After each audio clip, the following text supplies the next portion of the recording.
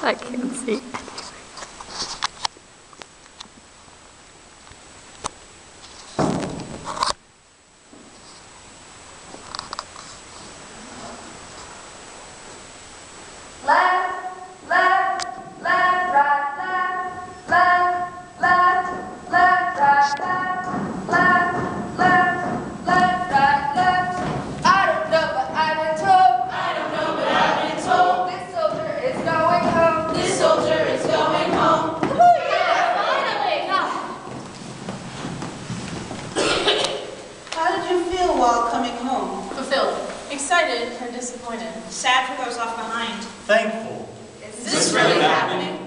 So we were on the plane, had just taken off from the airport.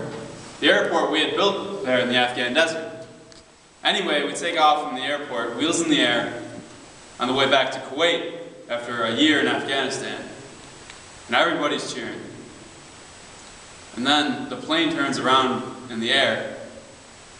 The orders had come in, we had to go back. 5 months later, we finally get to go home. Plane takes off from the airport, dead silence.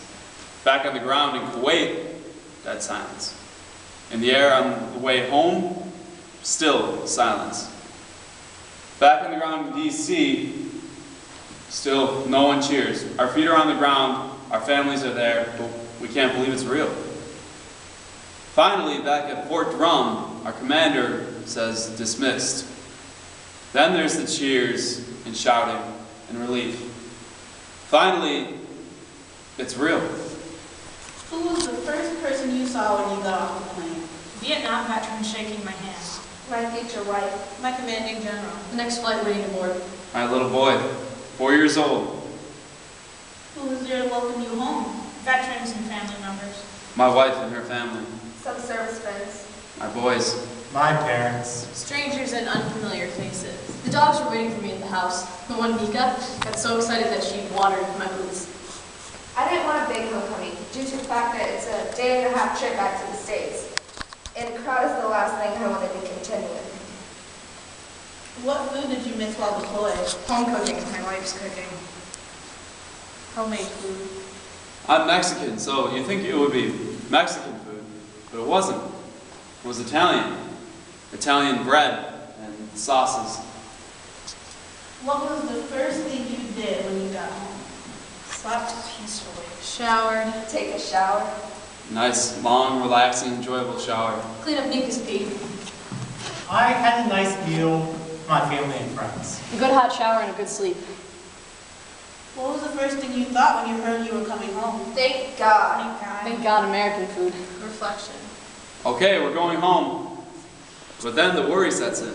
The fear that someone will get too relaxed, get complacent, and end up not going home.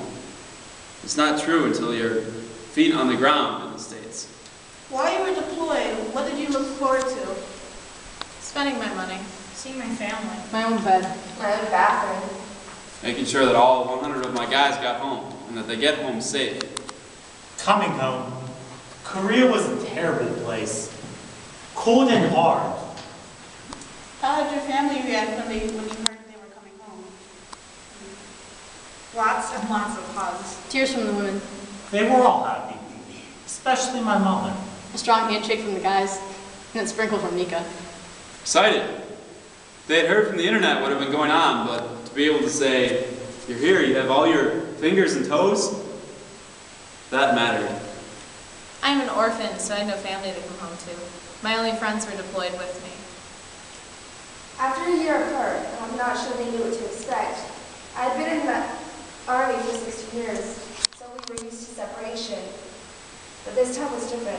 Coming home from a war, they somehow thought I might be different. How did you change while overseas? I have a new respect for the culture where I was deployed.